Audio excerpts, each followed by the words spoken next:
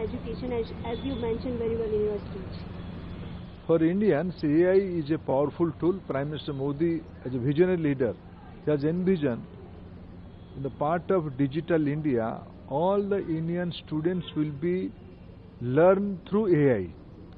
Last budget, he has given 500 rupees to Education Department to develop a Center of Excellence on AI for Education. We are planning to impact AI-based education from class 3 onward in this academic year.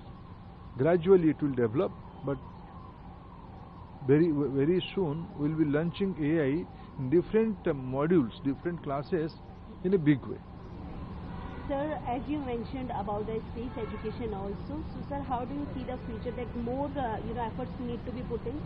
Yes, today on the sideline of AI Impact Festival, we have signed AI in Space Technology for students through Atal Innovation Mission, the flagship platform of Government of India for innovations. In that way, in future, students will be learning more.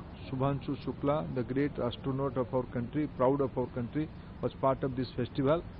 He gave his vision, how the students can be visionary about, learn new thing about space using AI models.